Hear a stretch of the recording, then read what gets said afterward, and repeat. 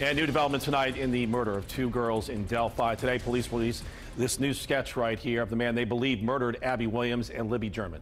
Good evening, everyone. I'm Mike Bars. And I'm Kylie Conway. Thanks for joining us. The sketch is significantly different than the one released shortly after the girls were killed.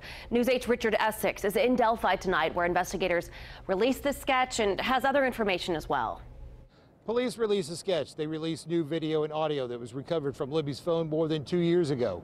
Now take a look at this sketch. This is the sketch of a man that Indiana State Police Superintendent Doug Carter says is the face of a murderer. According to police, the man in this sketch could be anywhere from his mid-20s to his mid-30s. Police are not sure of his age. They are confident that this dark-haired, curly man is the one that killed Abby Williams and Libby German. The sketch is based on video of the suspect recovered from Libby's phone more than 2 years ago. Police have also released new audio of the killer, what appears to be an extended version of the clip they released shortly after the girls were murdered. Police say this is one man saying, "Guys, get down the hill." Guys,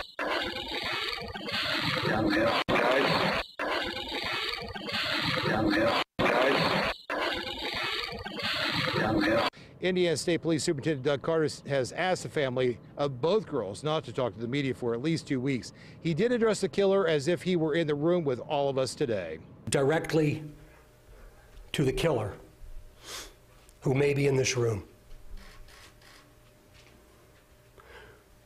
We believe you are hiding in plain sight. For more than 2 years, you never thought we would shift gears to a different investigative strategy, but we have. Carter went on to say that they have most likely interviewed the person or someone very close to the killer. Police also say the killer is most likely in the Delphi area on a regular basis. In Delphi, Richard Essex, Wish TV, News 8. Richard, thank you. It's been more than 2 years since Abby and Libby were murdered. Let's go back to the beginning of the case. The girls were reported missing on February 13th, 2017. They'd been dropped off to hike near the Monon High Bridge Trail, but didn't show up when someone came to get them. Their bodies were found the next day on February 14th. On February 15th, investigators released a photo of a man reportedly seen on the trail around the time the girls disappeared. A few days later, on February 22nd, police revealed that Libby recorded the audio and video of the suspect on her cell phone and released a clip which appears to be of a man saying, "Down the hill," as you heard earlier. Months would pass with investigators offering various updates, but it wasn't until July 17, 2017, when investigators released the first sketch of the suspect. The sketch, though, differs from the one that was released today. Our coverage of the Delphi investigation continues right now at wishtv.com. There you can watch today's press conference in its entirety. You can also revisit all of our past stories on this. You can also find information on how to submit a tip to investigators.